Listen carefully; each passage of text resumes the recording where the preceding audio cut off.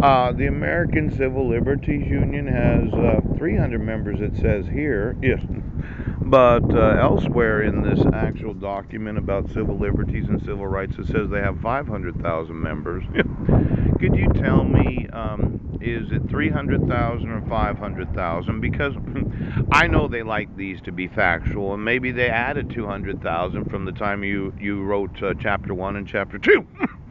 But why don't we count the actual members of the American Civil Liberties Organization?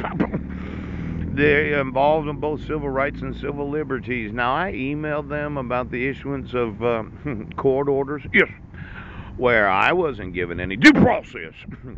Now, let's say you're a member of the ACLU and you're a paying member.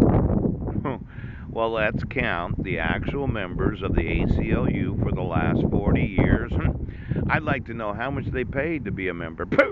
And then there's, your dues paying organization. Pow! Now, when I emailed them a copy of RI.PDF. I emailed numerous civil rights and civil liberties organizations. Yeah.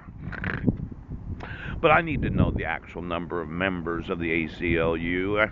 I thought I had some real good lawsuits that I'm being obstructed from filing. Pooh-wee. Some good ones.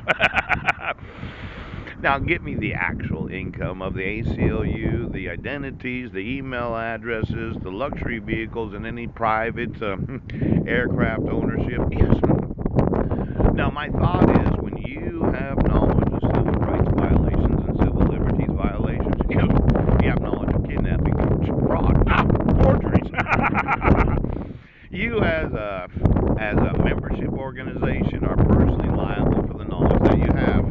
Now, I know usually somebody asks the ACLU to represent them, but I'm thinking of employing private attorneys to sue the ACLU right now.